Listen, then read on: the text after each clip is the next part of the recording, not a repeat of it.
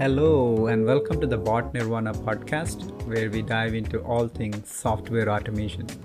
I'm your host, Nandan Mullakra. While I'm not podcasting, I write articles on nandan.info. I hope you enjoy the show. Let's get right into it. We have Tom Taulli with us today. He is the author of 2 books on RPA and AI, the Robotic Process Automation Handbook and Artificial Intelligence Basics. He is also a contributor on Bloomberg, Forbes and BusinessWeek. He has been in technology for long and is also an investor in the space. His books and articles are easy to understand as he writes for a wider non-technical audience. So in this chat, we explore the history and nuances of AI, RPA, and what the future holds from an automation and technology perspective. Hope you enjoy the show. Hello, Tom. Thanks and welcome to the Bot Nirvana podcast. Tom, you wear multiple hats, and I see you have an interesting background in technology. Can you tell us a bit about yourself? Yeah, sure. And thanks for having me on, and thanks for everyone who's listening today. But yeah, so my journey in technology started a long time ago in the early 80s when I was in high school. My dad bought my first computer. So I'm a self-taught computer programmer. Started in BASIC, went to C, Pascal, learned, whatever I could learn, and developed programs when I was in high school, and actually sold some of them as well.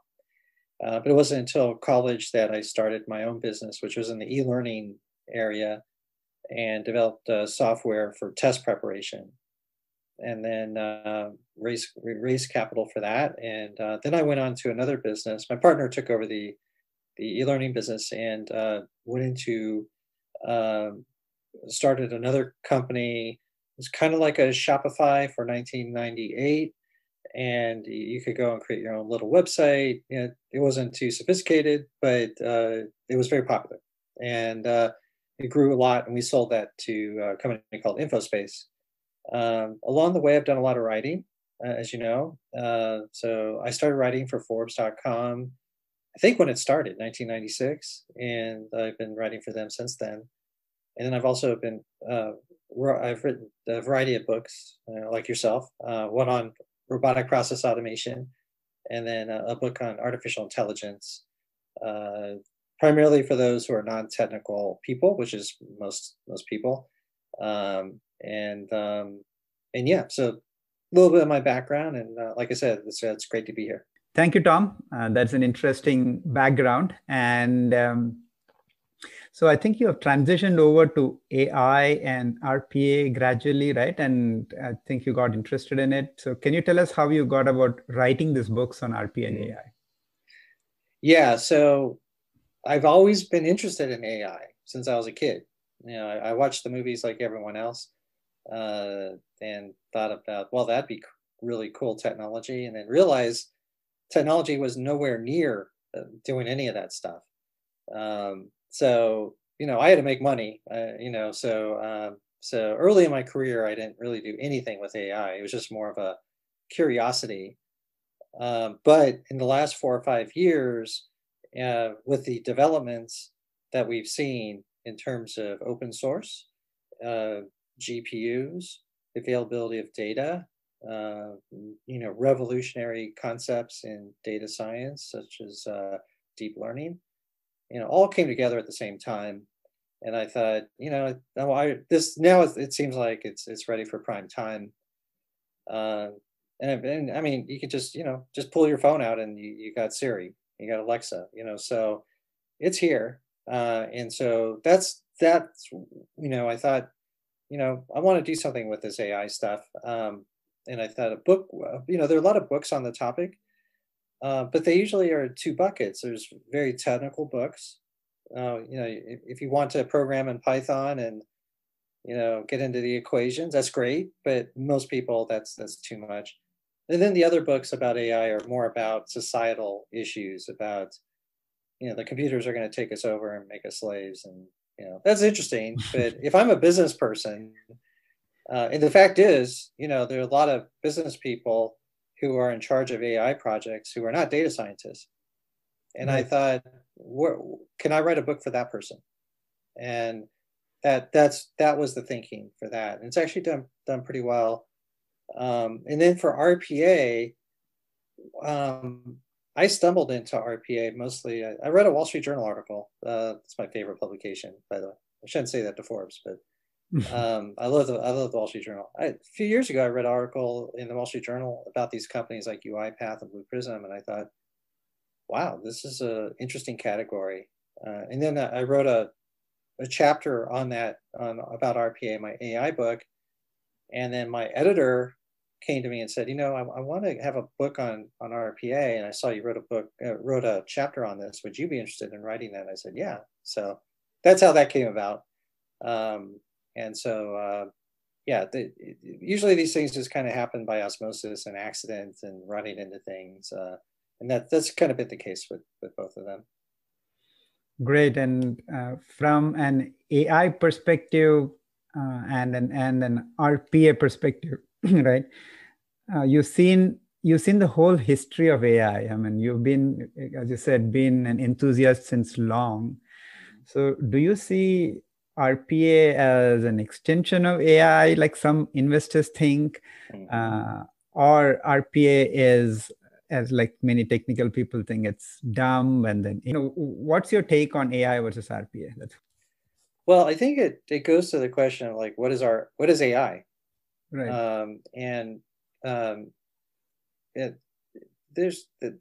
AI was coined in 1956 at Dartmouth University by a group of academics, and computers obviously were a lot less sophisticated they took up rooms and rooms in a building and could only do what a fraction of your iPhone can do today. You type something in the computer and a day later it might give you an answer, and it's usually wrong anyway, or the computer would break down in the meantime, or your punch cards would fall all over the floor and you'd have to pick them up and stuff like that. It was a whole different era.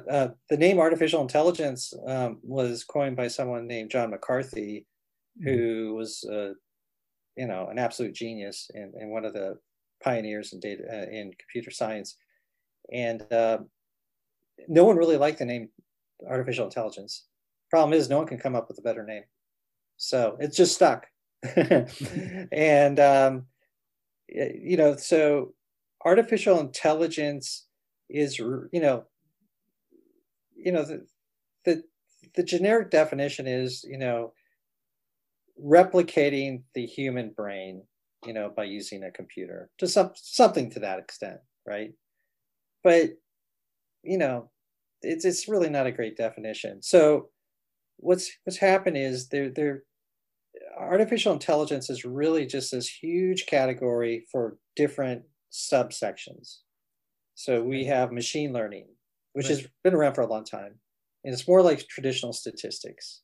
And then we have deep learning, which is more of a modern phenomenon and is about using huge amounts of data to find patterns. That's where we see the facial recognition, things like that. We have natural language processing, which is about understanding the voice, and we have OCR. So you have all these different parts of AI. So is RPA AI? Not really, in my opinion. Does it have elements of AI? Absolutely. UiPath was using, probably more crude computer vision about 5 or 6 years ago, but they were doing that. Then you do need some computer vision to do this AI, but it's not like the most sophisticated use of AI, I would say. I think that's going to change in time as the technologies get better and stronger. But I would say, to me, RPA looks more like a traditional enterprise software system versus a data-driven AI system. But again, RPA works with a lot of data. So in theory, there should be a lot of opportunities for AI. But I think there's a way to go for that. Right. And, in my view, RPA, like you said, has some way to go. RPA still is dumb, right? Yeah, I would agree. It does just repetitive work that is told to it, but it can turn intelligent once you have enough data, right? Right. Then it may not be called RPA, and it's being turning into newer names, right? Right. When like our AI with RPA, many people call it as intelligent automation, just like Right. anything with AI is being called intelligent something, right? Right. So intelligent automation, and then Gartner has come up with the term hyper automation, Right. Right. and so many other terms floating around there. Yeah. And so, the kind of AI is seeping into RPA, and whatever you mentioned earlier, right? Whether it is OCR, whether it's NLP, whether it is any of those AI techniques, computer vision, all being used now in RPA or in automation in general. Right. So with that as a next step with automation and AI, and so you have like two books for AI and RPA, but Mm-hmm. seeing them together, how do you see this evolving in terms of enterprise software? Yeah. The AI and RPA are really different stories right now. AI, the traditional AI project where a company will invest some money, put a team together, create an application with data, and deploy it. That's a traditional AI project. Those projects don't have a lot of success. I mean, you look at any study, most of them don't go beyond the proof of concept stage. Right. It's very difficult, very difficult. And even the most savvy technology companies have challenges with deploying AI. The nice thing about RPA is that, while there are examples of deployments that are disastrous, which is the case with any enterprise software, for the most part, there's usually a clear-cut ROI, and that's what managers want. I mean, do they care that it's AI or some fancy hyper automation? Probably not. I think what they care about is, do I save time? Do I cut costs? Or am I creating a better customer experience? Those are the things. At least I hope those are the things that are under consideration. Now, I know some customers do get caught up in the hype and feel like they have to do AI or this or whatever's the hottest thing. But I think in general, a lot of companies are pretty grounded, and they've had a lot of experience with technology that's not worked. So I think people nowadays are pretty good at evaluating what to do. And the thing is that RPA is maybe not like you said, it might be dumb, but gets results. Yeah. And I don't know. So you look at the UiPath, which just recently went public, it's growing like a weed. And it's hard to argue with growth and, these huge customers that keep on buying more and more of the software. So clearly there is value here. And so I think in a way, RPA is more of a bridge to AI as it is AI itself. Okay. Yeah. And bridge to AI more for the enterprises, maybe. Exactly. Yeah. Though, there is a big debate about it. Even Gartner, is questioning whether RPA is the bridge for bringing That's true. AI. Yeah. So we don't know where it will go. But, right. As you said, it's difficult to argue against growth, right? And it's growing like a weed. Yeah. UiPath last 5 years have grown from 1 million to 600 million. So that's amazing growth, right? So what do you think of that as an investor, putting on your investor hat? What do you think about UiPath and the growth at UiPath? Well, and by the way, the company's been around for 15 years. Yes. The first 10 years, it went from 0 to 1 million. Yeah. And 10 customers. Mm-hmm. 10 customers, yeah. To 10 customers. To the next 5 years went from 1 million to over 600 million, and I think close to 8,000 customers. Mm-hmm. And these are big customers too, not tiny customers, they're big customers. Yeah. Clearly they're onto something. And even when they raised in 27, and this is not just a case where they raised it. It's one thing. People say, "Oh, I raised $1 billion and I'm so successful." Well, if I raised $1 billion, I could probably come up with some revenue and some customers, or at least buy a company with some revenues and some customers. In the early, even when the growth was strong for UiPath, there was a lot of skepticism because it was like, it's Windows software, isn't everything going to the cloud? And, is this just screen scraping, or Right. isn't this really easy? Anyone can do it. So there was a lot of doubters along the way. So the early rounds of funding were small. Right. So they were growing at hyper growth, even without a lot of capital. Right. And that to me that shows that, and I think the other thing too is they've not rested in terms of innovation. So they do have a comprehensive set of technologies. They're trying to create a platform.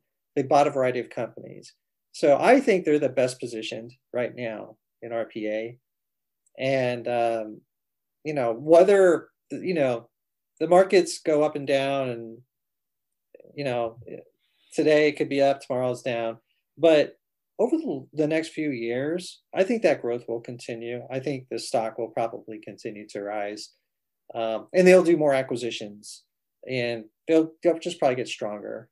Now, where they'll be in 10 years, I don't know.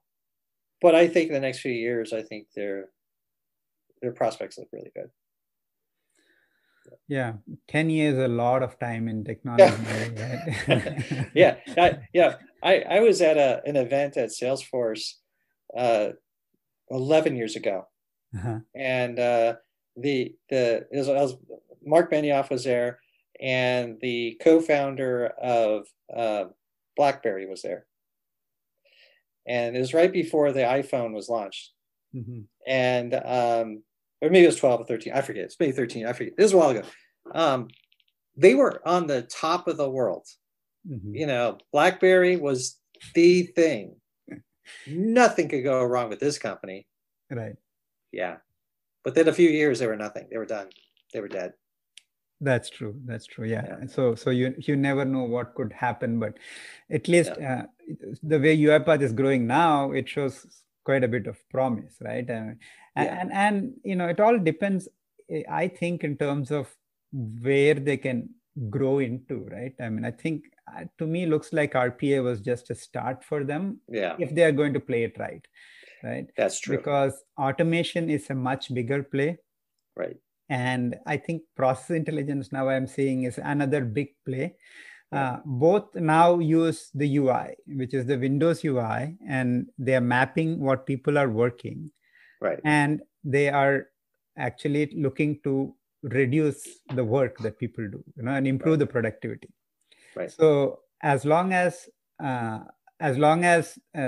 people play that, I think in terms of, just changing the way people work, and the process intelligence people have started calling, I mean, one of them, I was talking to Scan AI the other day, they're calling it the telemetry of work. So they're actually mapping the whole work. And so UiPath also, one of the evaluations is that their bigger valuable thing is their process intelligence. And UiPath is process intelligence plus automation. And if they can play it well, and they can combine it, and they can keep playing it, probably they have growth ahead. But like you said, we don't know how things will evolve. So yeah, we spoke about UiPath a lot. And so what do you think of all these other companies? I mean, compared to UiPath, UiPath seems to have taken a lead. But what about the other companies? And have you come across any of them? And what are your thoughts on that? So I've talked to the CEO of Blue Prism and the CEO of Automation Anywhere. So I haven't actually talked to the CEO of UiPath, but I've talked to different executives there. Okay. So I'm pretty familiar with the big three in there. I have talked to kind of these small, so you got these three players, and then there's a lot of small ones. Right. So I guess there's a Fortress IQ. I've talked to those folks. There's a lot of different companies, a lot of startups popping up. And I've talked to some of them. But I do think that it's, I think we talked about this earlier, a couple of days ago, about the winners take all. Right. about how technology is. Yeah. And that's the nature of platforms. I mean, you know, in technology, usually one platform will usually win out. Yeah. And I think what's going to happen is that these smaller players are, you know, they're probably either going to get bought out or just go away, you know, or just become a small niche, a small business. Right. But you know, the reality is that if I'm Autodesk, I want a holistic, comprehensive, scaled solution. Okay. You know, if you can't offer me that, I'm really not interested in what you have to offer. So, um, you know, that's why it's so important to have that type of platform, because if not, you just get lost. And there's over what I mean, I don't know what the latest count is, but when I wrote my book, there was over at least over 70 different art. I mean, it depends how you define RPA, but Yeah. there were over 70 RPA companies. And then you have companies like, you know, Microsoft, you know, that have their own automation systems, Right. or SAP, I think Oracle. I mean, you know, probably at some point Google and Oracle.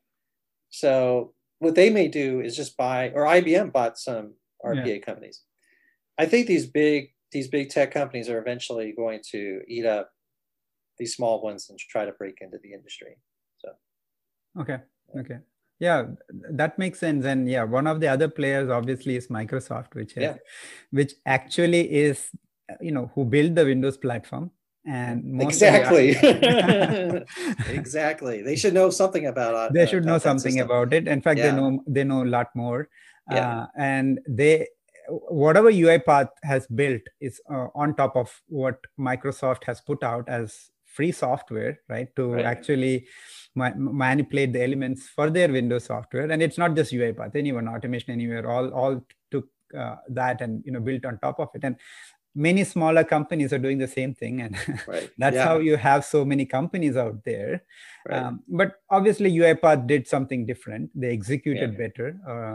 I mean, that's debatable, but yeah, they kept on adding features, and they added a community. Like I said earlier, when we spoke earlier, to me that's a big thing, because that makes a huge difference, that people have embraced it and people have started using it and people are evangelizing it, and so they've got ahead. So maybe there are one player out there pretty big, right? And maybe the other two, three pretty big out there. And then Microsoft is there behind, catching up, and actually catching up, honestly. Though they are the Windows guys, doesn't count, because these guys have built their library of stuff. They're pretty ahead. But Microsoft took over software. They're catching up, and they have a huge advantage in terms of owning the Windows platform, as well as many other things, and just being that dominant cloud provider with Azure.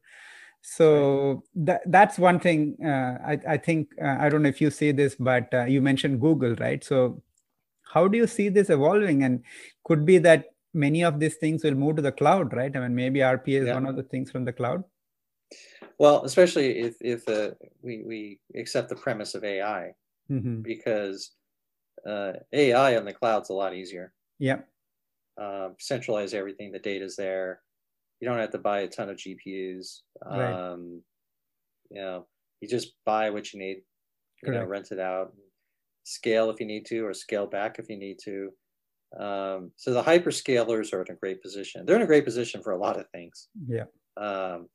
But AI is definitely one of them. So yeah, I think Google, I'm sure they're paying attention to this, and they're ramping their cloud platform right now. So I could see that they could make a move on, whether it be RPA or some type of automation. Yeah, I would say.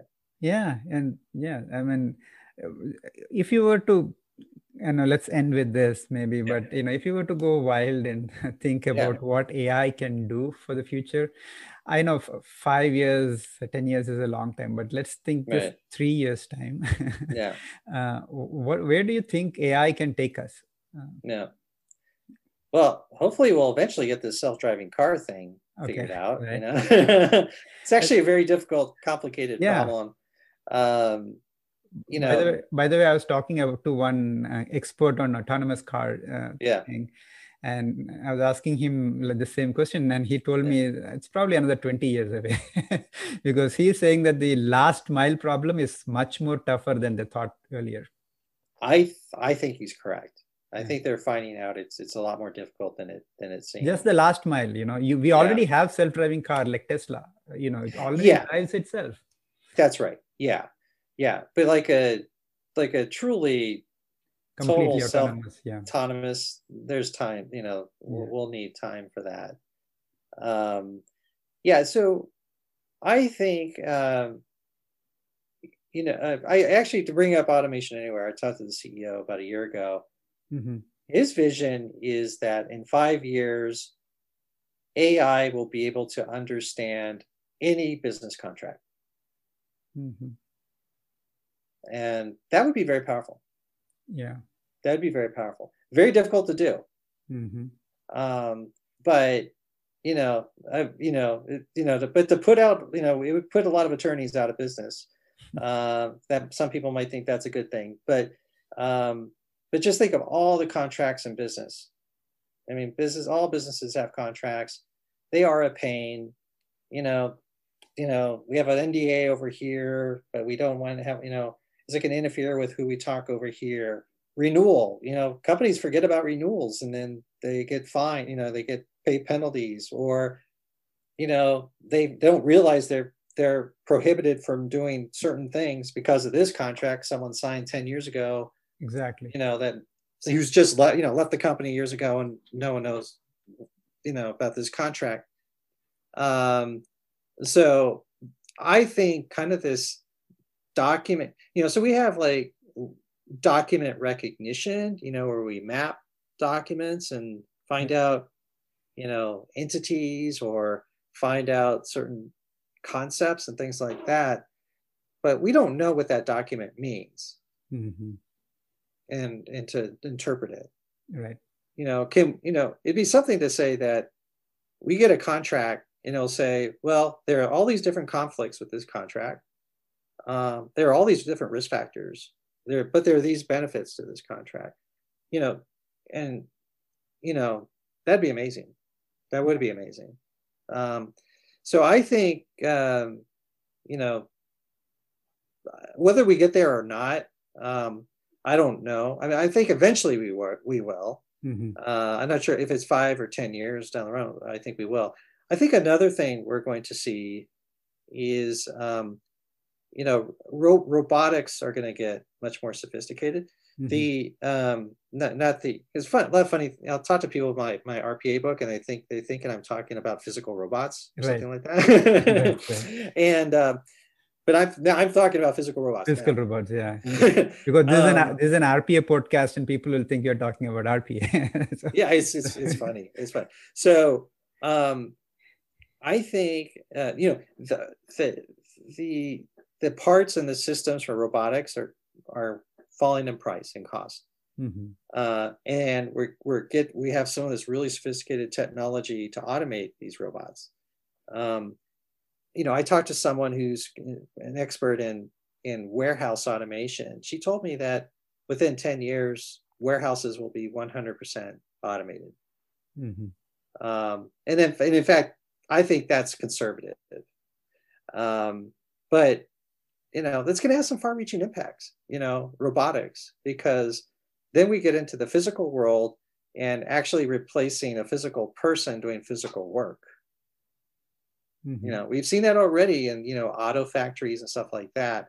But I think in the next 5 to 10 years, when it comes to robotics, whether it be, a robot flipping a hamburger, or a robot, on a farm picking tomatoes or whatever, we're going to see a lot more of that come about. And that's going to be driven because of these advances in AI, I would say, in data.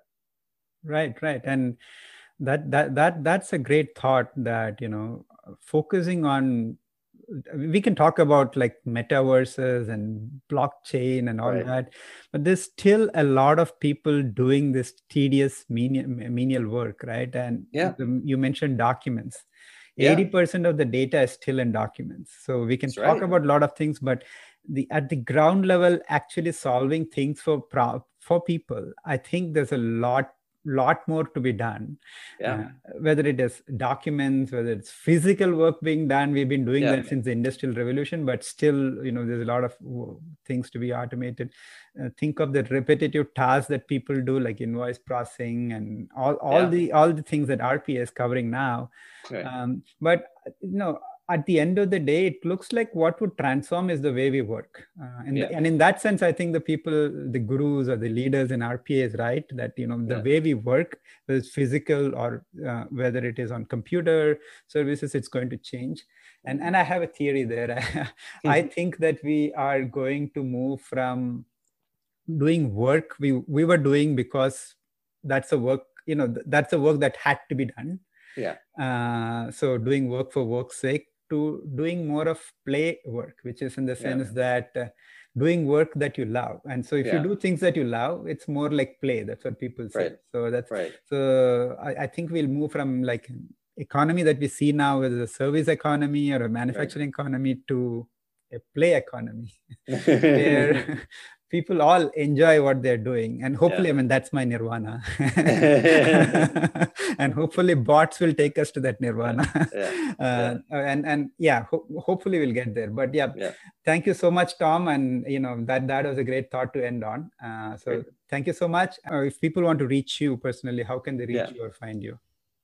Yeah, so I mean, email is probably the best. I'm like an old-fashioned person. So TTAULLI@gmail.com.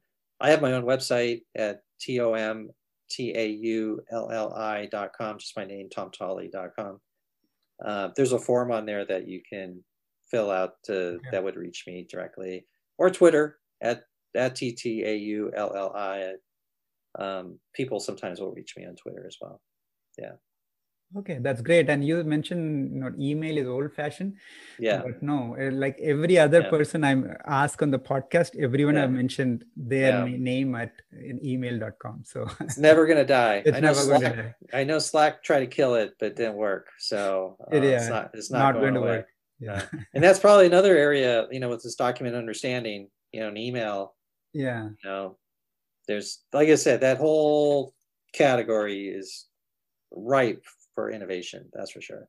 Ripe for innovation and change, right? Yeah, I agree. All right. Okay. Thank you, Tom. Thank you. Thank you for your time today. Excellent. Thank you for joining the Bot Nirvana podcast. Appreciate if you can leave a review on iTunes or Stitcher. Catch the show notes on botnirvana.org. While you're there, feel free to explore more automation ideas, tutorials, tools, and more. See you next time.